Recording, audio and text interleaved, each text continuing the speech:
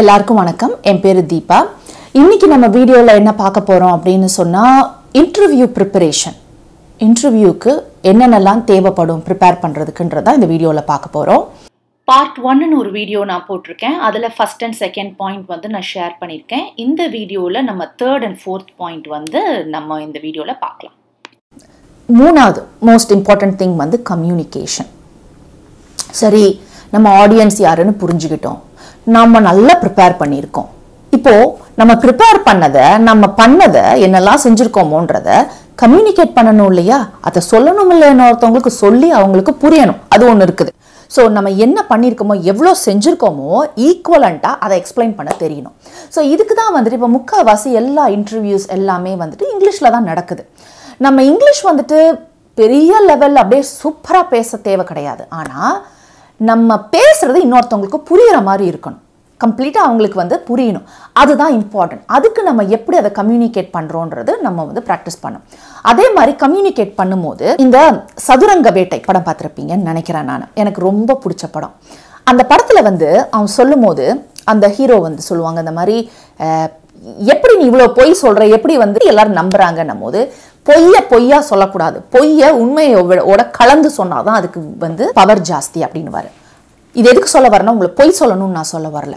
For example, ஏன் எங்கள் கம்பெனியில் வந்து ஜாயின் பண்ணுற அப்படின்னு கேட்டாங்க அப்படின்னா, இல்லைங்க உண்மையாக என்ன தெரியுமா, 4 கம்பெனியில் அப்ளை பண்ணேன், 4 கம்பெனிலையும் எனக்கு கிடைக்கல, இந்த ஒரு கம்பெனி தான் கூப்பிட்டீங்க, அதனால நான் இங்கே வந்திருக்கேன் அப்படின்னு சொன்னீங்கன்னா அவங்க என்ன நினைப்பாங்க, ஓகே நம்ம கம்பெனிக்கு இவங்க வரணும்னு வரல, அது வந்து என்றைக்குமே ஒர்க் அவுட் ஆகாது.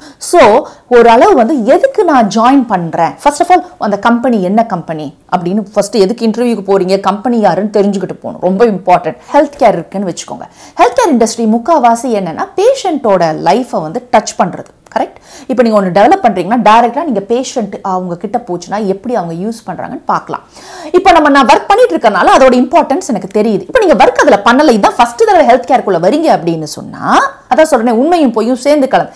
என்னன்னா இந்த மாதிரி வந்துட்டு ஹெல்த் கேர் இண்டஸ்ட்ரியில் பேஷண்ட்டுக்கு ஹெல்ப்பாக இருக்கும் போது அது வந்துட்டு என்னதான் இருந்தாலும் அது வந்து ஒரு ஜாப் சாட்டிஸ்ஃபேக்ஷன் கொடுக்கும் கம்பேர் டு அதர் ஜாப்ஸ். அதனால தான் நான் இதில் அப்ளை பண்ணுறேன்.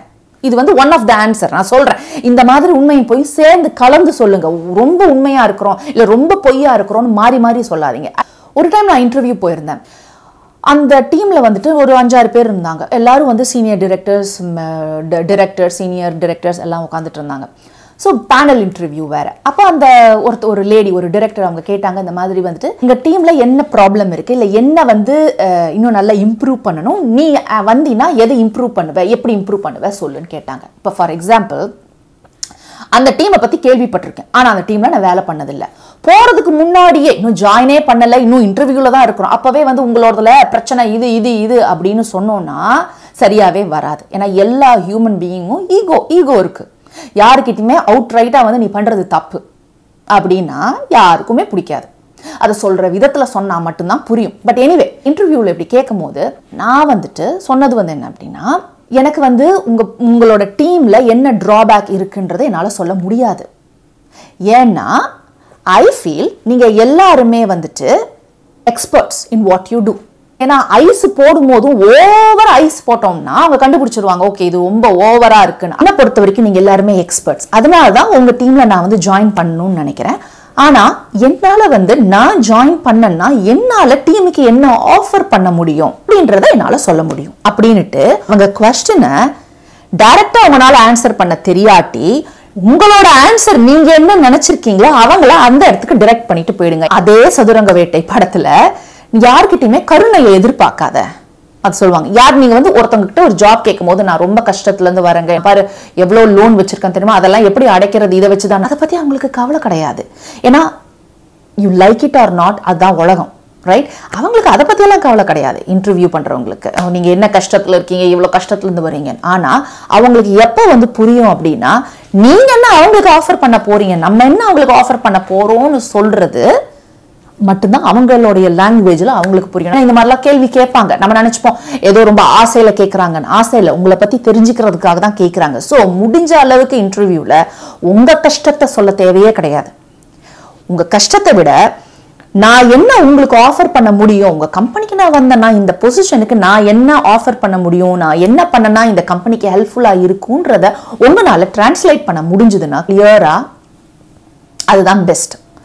ஸோ தேர்ட் திங் வந்து கம்யூனிகேஷன் பார்த்தாச்சு. இப்போ வந்து ஃபைனல் திங் ரொம்ப இம்பார்ட்டன்ட், கான்ஃபிடென்ஸ், தன்னம்பிக்கை. சமையல் ஸ்டார்ட் பண்ண டைம்ல நான் வந்துட்டு அவசரமா எதையுமே போட்டு ரொம்ப நேரம் மிக்ஸ் பண்ணாம எல்லாத்தையும் ஃபாஸ்டா பண்ணுவேன். கடைசியில எல்லாம் ஃபினிஷ் பண்ண உடனே பார்த்தா வெங்காயம் தனியா, தக்காளி தனியா, எல்லாம் என்னென்னலாம் நம்ம உள்ள போட்டிருக்கோமோ எல்லாம் தனியா நிற்கும். அப்ப என் ஹஸ்பண்ட் கேட்பாங்க, நீ என்னெல்லாம் இன்கிரீடியன்ஸ் போட்டிருக்கேன்றது அதை இப்ப பார்த்தாலே தெரியுது ஃபினிஷ்டு ப்ராடக்ட்ல. ஏன் அப்படின்னா எதுவுமே வந்துட்டு பைண்டிங் ஃபேக்டர் நல்லா எல்லாத்தையும் அந்த நெருப்புல போட்டு நல்லா வதக்கி மிக்ஸ் பண்ணி அப்பதான் வந்து கடைசியில எதுவும் தனித்தனியா தெரியக்கூடாது, எல்லாம் அப்படியே ஜாயின் ஆகி ஃபினிஷ்டு ப்ராடக்டா இருக்கணும் கடைசியில. இப்ப எதுக்கு இது சொல்ல வரேன்னா, எவ்வளவுதான் நம்ம ப்ரிப்பேர் பண்ணாலும், எவ்வளோ நம்ம கம்யூனிகேட் பண்ற ப்ராக்டிஸ் பண்ணிக்கிட்டு வந்தாலும் எல்லாம் இருந்தா கூட அந்த தன்னம்பிக்கை நீங்க சொல்லும் போது சொல்ற விதம் தான் மேல நம்பிக்கை இருக்கு அப்படின்னா அது பிரதிபலிக்கும் அதர் சைட்ல. ஸோ கான்ஃபிடென்ஸ்ன்றது இது எல்லாத்தையும் ஜாயின் பண்ணி சமையல்ல மாதிரி நல்ல பைண்டிங் ஃபேக்டர் மாதிரி அது. ஸோ தன்னம்பிக்கை வளர்த்துக்கிறதுக்கு சொல்லலாம், பரப்பா வருஷம் ஆச்சுன்னா அது ஆட்டோமேட்டிக்கா வரும் அதெல்லாம். பட் அதுக்கும் சில வேஸ் இருக்குது. நான் என்ன பண்ணுவேன்னா யூஸ்வலி எந்த டைம்ல interview process attend பண்ணணும்னாலும் it's a tough thing தான். ஓகே, ஒரு 10 பேருக்கு முன்னாடி நம்ம பேசுறோம், நம்ம தெரிஞ்சதை பேசுறோம், நம்ம எக்ஸ்பிளைன் பண்றோம்னா இட்ஸ் அ டஃப் திங். அது வந்து யாருமே வந்துட்டு ஓ சூப்பர், நான் அதெல்லாம் ஒண்ணுமே எனக்கு கவலையே இல்லை, நான் அப்படியே தைரியமா போவேன் அப்படின்னு சொன்னாங்கன்னா தெரியல, maybe they are good at it. But என்ன பொறுத்த வரைக்கும் இன்டர்வியூ ப்ராசஸ்ன்றது ரொம்ப டஃப்பான ப்ராசஸ். அதுலயும் பேனல் இன்டர்வியூன்னு நடத்துவாங்க. ஆஹா, அது ரொம்ப இன்னும் பயங்கரம். ஏன்னா 5 பேர் இல்ல 4 பேர் ஆப்போசிட் சைட்ல இருப்பாங்க, நம்ம இருப்போம். அவங்களுக்கு டைம் இருக்கும் கேள்வி கேட்கறதுக்கு, நம்மளுக்கு ஆன்சர் பண்ணும்போது நம்மளுக்கு திங்க் பண்றதுக்கு அவ்வளோ டைம் இல்லை, நம்ம உடனே ஆன்சர் பண்ணணும். ஸோ இந்த மாதிரி எல்லாம் இருக்கு. அப்படி இருக்கும் போது தன்னம்பிக்கை இல்லை அப்படின்னா நம்மளால ஈஸியா அந்த இன்டர்வியூ ப்ராசஸ் போறதுன்றது கஷ்டம். என்னதான் ப்ரிப்பேர் பண்ணியிருந்தாலும் அதை தைரியமாகவும் கான்ஃபிடென்ட்டா சொல்றது. நான் வந்துட்டு இந்த மியூசிக் கேட்பேன், எனக்கு மியூசிக் ரொம்ப பிடிக்கும். அதுலயும் இந்த ஃபாஸ்ட் பீட் மியூசிக் இருக்கு இல்லையா, அதை வந்து இந்த இன்டர்வியூ போறதுக்கு முன்னாடி பார்த்தா ஃபாஸ்ட் பீட் கிளாசிக்கல் சாங் யூஸ்வலா, ஏன்னா கிளாசிக்கல் பிடிக்கிறதுனால யூஸ்வலா வந்து கிளாசிக்கல் சாங் இல்ல சாமி பாட்டு ஏதோ ஒன்று ஃபாஸ்ட் பீட்டா இருக்கணும், அதை எப்பயுமே கேட்டுக்கிட்டு இருப்பேன். மியூசிக் ஏற்ற மாதிரி மூட் சேஞ்ச் ஆகிக்கிட்டே இருக்கும். ஒரு சோகமான பாட்டு கேட்டா நம்ம சோகமா இருப்போம், ஒரு ஃபாஸ்டான பாட்டு கேட்டா ஒரு வேகம் வரும், அந்த மாதிரி இருக்க மாதிரி நான் வந்து யூஸ்வலி கேட்பேன். செகண்ட் வந்துட்டு நம்ம படிச்சு மாளாறதுக்கு பிளஸ் நம்ம எங்க இருக்கோமோ அது வரைக்கும் கூட்டிட்டு வர்றதுக்கு எவ்வளவோ பேர் ஹெல்ப் பண்ணியிருப்பாங்க. நம்ம அப்பா அம்மாவா இருக்கட்டும், தாத்தா பாட்டியா இருக்கட்டும், அண்ணன் தங்கச்சி அக்கா தம்பி யாரா இருக்கட்டும், யார் வேணாலும் நம்ம ஒருத்தவங்க லைஃப்லயும் நம்ம எக்ஸாமுக்கு படிப்போம், நம்ம கூட உட்காந்துக்கிட்டு இருப்பாங்க. பாவம் சம்பந்தமே இல்லாம அவங்க நைட்டெல்லாம் உட்காந்துக்கிட்டு இருப்பாங்க. எனக்கு எங்க அம்மாவும் சரி எங்க பாட்டியும் சரி எப்பயும் உட்காந்துட்டு இருப்பாங்க. இன்டர்வியூ இந்த மாதிரி போறதுக்கு முன்னாடி அவங்கள யோசிச்சு பாருங்க. ஸோ ஆன்சர் பண்ணும் போது உங்களுக்கு அந்த பிரச்சனையே வரப்போறது கிடையாது. ஏன்னா இனிமேல் நீங்க தனியாள் கிடையாது, உங்க கூட ஒரு குரூப்பே இருக்கிற மாதிரி உங்களுக்கு ஒரு தைரியம் கொடுக்குற மாதிரி ஒரு நம்பிக்கை இருக்கும். இப்போ இவங்க யாருமே நினைச்சு எனக்கு கான்ஃபிடென்ட் வரலப்பா அப்படின்னு சொன்னா உங்களுக்கு வேற கான்ஃபிடென்ட் வரப்போறதே கிடையாது. ஏன்னா இவங்கள நினைச்சுமே வரல அப்படின்னா எதை நினைச்சாலுமே வரப்போறது கிடையாது. அதே மாதிரி இன்டர்வியூவை அட்டென்ட் பண்ணிக்கிட்டு இருக்கும் போது நம்ம யூஸ்வலி பண்ணானே இருக்கேன், யூடியூப்ல பேசிட்டு வீடியோ எடுக்கும் போது ஐயோ நல்லா பேசுறேன்னா நல்லா பேசலையா, நல்லா பேசுறேன்னா நல்லா பேச, இப்படியே தாட் ப்ராசஸ் போய்கிட்டே இருந்ததுன்னா அந்த டைம்ல கான்சென்ட்ரேட் பண்ண மாட்டேன். இன்டர்வியூ நடக்கும் போது நல்லா பேசினாலும் சரி நல்லா பேசாட்டியும் சரி எதுவா இருந்தாலும் சரி ரிசல்ட் என்னன்றதை நினைச்சுக்கிட்டே இல்லாம நம்மளோட தாட் ப்ராசஸ் வந்து ஃபுல்லா இன்டர்வியூ அட்டென்ட் பண்றதுல மட்டுமே இருக்கணும். அவங்க என்ன சொல்றாங்க, நம்ம என்ன ஆன்சர் பண்றோம், கரெக்டா பண்றோமா தப்பா பண்றோமா, ஐயோ இதால அவங்க என்ன நினைச்சு, இந்த மாதிரி தாட் ப்ராசஸ் எல்லாம் எடுத்து தூக்கி போட்டுட்டு ஃபுல் அண்ட் ஃபுல் அதை வந்து என்ஜாய் பண்ணணும். இன்டர்வியூ ப்ராசஸ் நடக்குதுன்னா அதுக்குள்ள எவ்வளவு கஷ்டம் வந்தாலும் ஐயோ எப்படா முடிய போகுது ஐயோ எப்படா முடிய போகுதுன்ட்டு இல்லாம அந்த 30 மினிட்ஸ் இல்ல 1 ஹவரை நல்லா என்ஜாய் பண்ணிட்டு அதை ஃபினிஷ் பண்ண பாருங்க. அது யூஸ்வலி முக்காவாசி வந்து ஒர்க் அவுட் ஆகும். மெயினா இந்த வீடியோவை வந்து நான் வந்து ஒரு ஓவராலா என்னோட எக்ஸ்பீரியன்ஸ் இன்டர்வியூ ப்ராசஸ்க்கு என்ன தேவை, எனக்கு எது இம்பார்ட்டண்டா இருந்திருக்குது அப்படின்னு ரொம்ப டெக்னிக்கலா போகாம ஓவராலா ஒரு பிக்சர் இந்த இதுல நான் வந்து கொடுத்துருக்கேன். ஐ ஹோப் உங்களுக்கு இந்த வீடியோ பிடிக்கும்னு நினைக்கிறேன். நெக்ஸ்ட் வீடியோல பார்க்கலாம். பாய்.